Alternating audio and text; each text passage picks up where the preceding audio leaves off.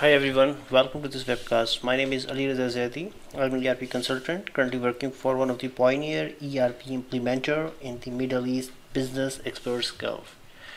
This webcast is the third video, D365 for Finance and Operation X++ Development series.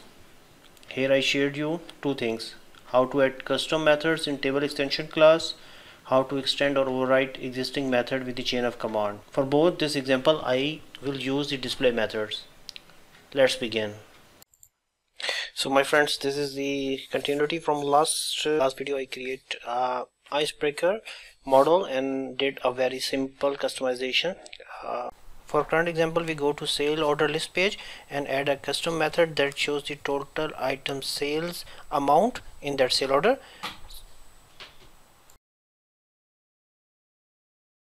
And first of all, I declared that class is a public static, and now attribute extension of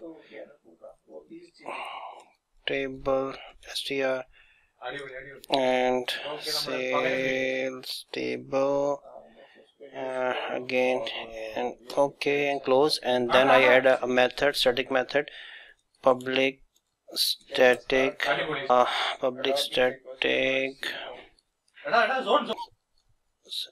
lines amount.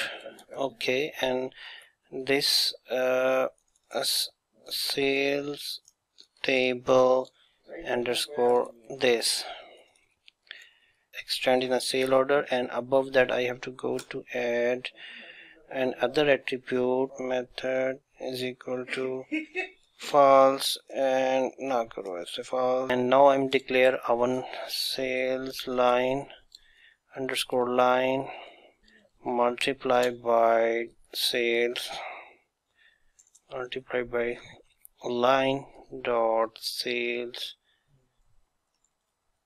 qty and return. Now I'm going to compile, so this method will be available. Our create extension list page extension will be total sales right, and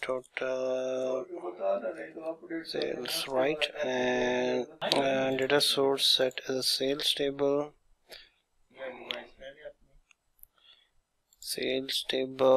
and now it's a little bit tricky.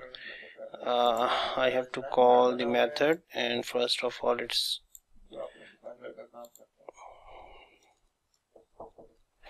double call, and now I copied and delete because this will create, if I set to data field I paste it here, saved it, and right click.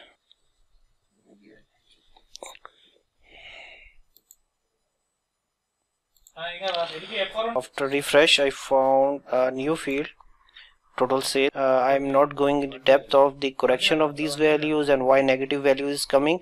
Possible the reason is that these are the return orders.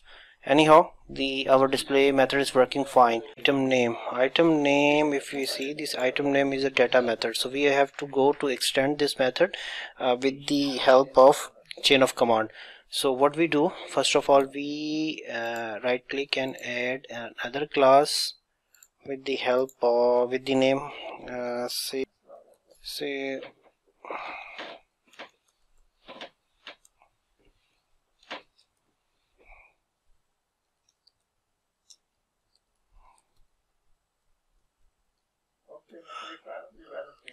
and now what I do, I go on a sales line, I create a sales variable of same type name, and next is name is equal to next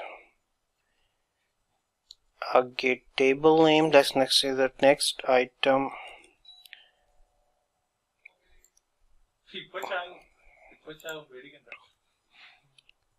and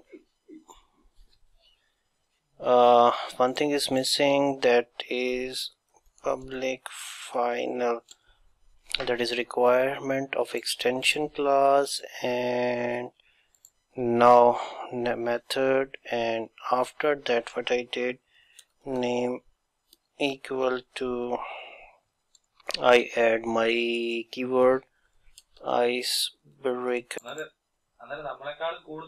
So you can see we extend the table method functionality with the chain of command.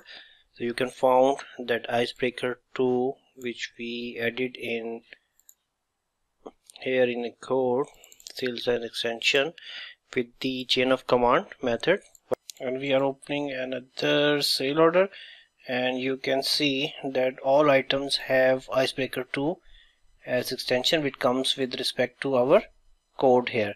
So this is the quick video where I share you how to extend a table methods through extension, table methods through extension. See you in next video. Thank you for watching.